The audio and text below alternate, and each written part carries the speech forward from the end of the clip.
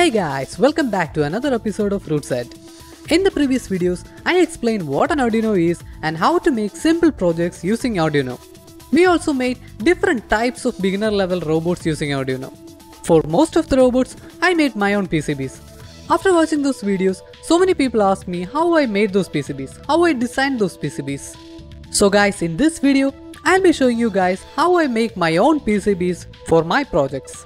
Guys, everything in this video is free and all you need to get started with your first PCB layout is just a web browser.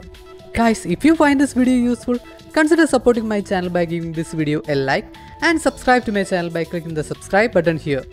I would really appreciate it. If you have any doubts or you would like to ask us something, shoot it in the comment box or you can use our WhatsApp group. So let's get started. The first thing you need to do is go to this video description and click on this link. And this link will take you to Altium's page. There, you will be asked 3 questions. Depending on your answers, they will choose the right product for you.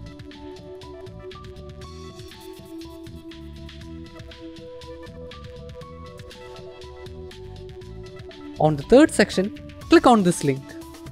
And in this page, you can create a free account. The advantage of having a free account is you can draw the circuit, create a layout and save it online. Once you saved it, you can access it from literally anywhere. All you need is a web browser. You can even collaborate or share your design with your friends as well as your clients. This is an account I just started. To get started, click on this create button and create project. Here you can give your project a name. I'll be naming it as LED Demo. Now scroll down to the bottom and click Save and Open in Editor. Now that will open up a canvas where you can start your work. And this is where we're drawing your circuit. Now if you take a closer look, you will be able to see some tabs over the canvas. See, schematics, PCB layout. We'll be drawing the circuit in the schematics tab. And once we are done with the circuit, we will be using this PCB layout tab to design our PCB. Now we will go to schematics tab and start adding components. You see this button here? This is the components button. You can click on that and add your components. Here, you will find almost all the components you will need for your projects. In the search box, type LED and hit enter. Then it will list out all the different types of LEDs you can use for your project. Here, one thing to keep in mind if you are planning to design a PCB layout is, the component you are going to use does have a proper footprint. Only then, it will show the components under the PCB layout tab. If you want to get more information about any components in this list, just click on this button. It will even show you the footprint of that component. For now, we will be using this LED. Now close that window and you can place that component to the schematics.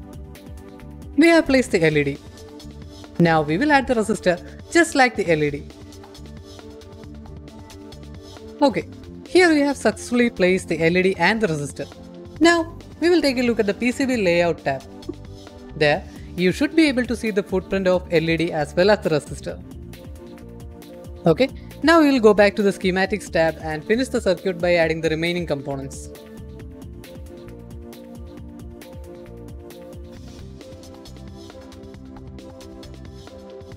So we have added all the components we need. The header, switch, resistor and the LED. You should also see all these components under the PCB layout tab. Now we will finish the circuit by connecting all the components and drawing the circuit. To connect all the components, you can use this net tool.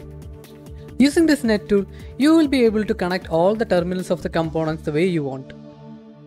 So here we connect the positive terminal of the battery to the switch, switch to the resistor, resistor to the LED, and LED to the negative terminal of the battery. So the schematics is now ready. Now we will take a look at the PCB layout. Go to PCB layout tab and you will see connections in all the components. But these connections are logical connections. There are no physical connections. To make a physical connection, we will need to draw the tracks that connects all the components. Before drawing the tracks, you have to arrange the components properly. You have to place and align the component in such a way that it will be easy for us to route and there won't be any wastage of space. Okay, it's enough for the time being. To draw the track, you can use this trace tool. So select the trace tool, zoom in so that you are comfortable with the view, and start connecting all the terminals of the components. Actually, it's very easy to draw the tracks, but if you make a small mistake here, it will change the entire circuit and you won't be able to use this PCB for that purpose. So you have to carefully connect the footprints of all the components. Another thing to notice is that these dark blue tracks we are drawing is actually on the top side of the board. We have almost completed the circuit, but one connection is still remaining. We have to connect the resistor to the LED.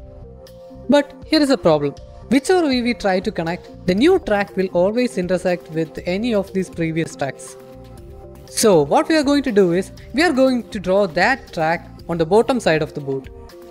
To select the bottom layer, go to Layers, go to Bottom, and select Bottom Copper layer. Now we can continue with the circuit. These light blue tracks are actually on the bottom side of the board. The dark blue, on the other hand, is on the top side. That means, even if the dark blue and the light blue lines intersect in this canvas, that won't be a problem in the physical board, because both these lines are on either side of the board. Now all the components are connected using tracks. It's time for us to draw the boundary of the board. Each board will be cut on that shape. The advantage of Upverter is that you will be able to draw different shapes very easily.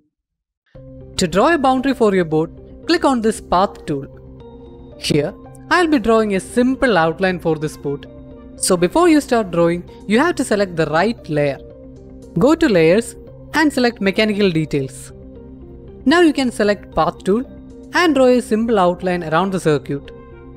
The best thing is, you can draw so many complex outlines for your board within seconds.